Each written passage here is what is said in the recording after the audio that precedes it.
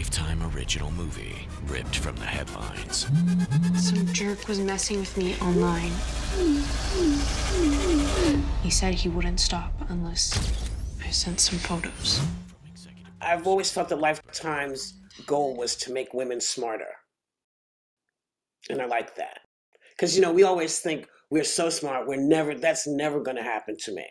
That's never going to happen to me. So then, of course, you get, you know, all of the Alexa and the Mabuba and the Hoochie Poochie and, you know, all that information, you know, is floating out there. And then you have all these hackers and people can get into your thing. Meanwhile, you have no idea.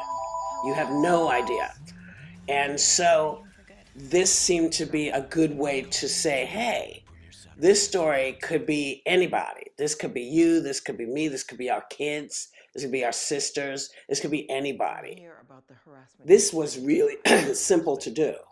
And he gets them like that. You know, he's in all their houses like that.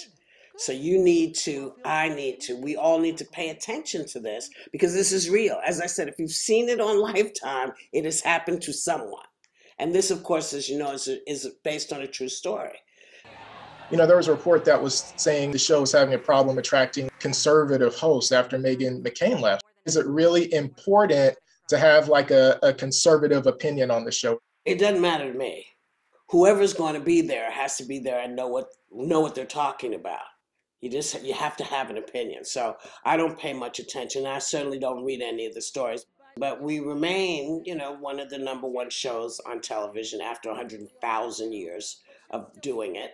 And respectfully, we do what we're supposed to do, which is to give our opinion, and we do it with panache.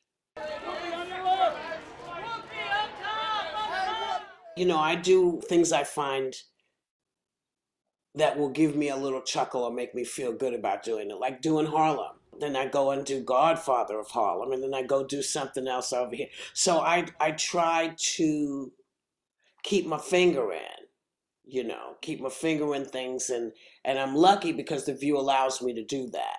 They allow me to go off and do other things because they know, you know, I get antsy. And the older I get, the antsier I get. So they're like, "Ooh, let her go, just send her out the door. It's all right, just let her go. She'll be back."